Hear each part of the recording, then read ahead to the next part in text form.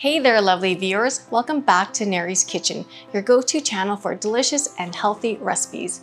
I'm Neri, and I'm thrilled to bring you another fantastic recipe that's not only good for you, but also incredibly tasty. Today, we're making a mouth-watering egg avocado boat that's perfect for a satisfying breakfast or a delightful brunch. As always, if you enjoy this recipe, don't forget to give this video a thumbs up and hit that subscribe button so you won't miss any of our weekly healthy creations. So let's dive right into it. Here's what you'll need: 1 large avocado, 2 eggs, a sprinkle of salt and pepper, some cooked bacon or bacon bits, and freshly chopped chives for that burst of flavor. Step 1. Cut your large avocado in half and carefully remove the pit. To make room for the eggs, create a slightly larger well in the center of each avocado half. Step 2. Crack 1 egg into each avocado half, placing the egg right into the well you created. Step 3.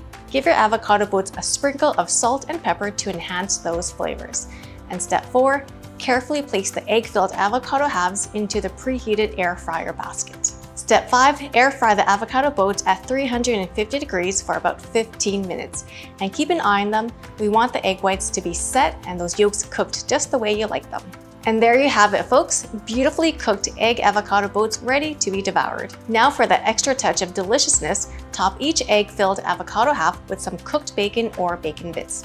Can you smell that savory goodness?